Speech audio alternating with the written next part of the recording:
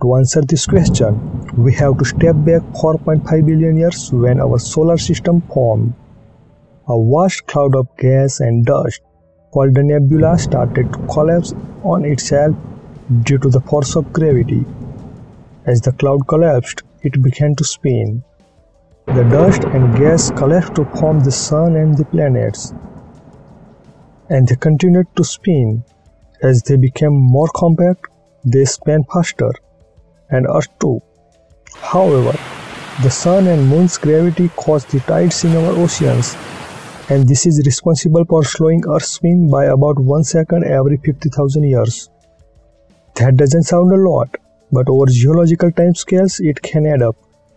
For example, the Earth took 22 hours to spin on its axis during the time of the dinosaurs.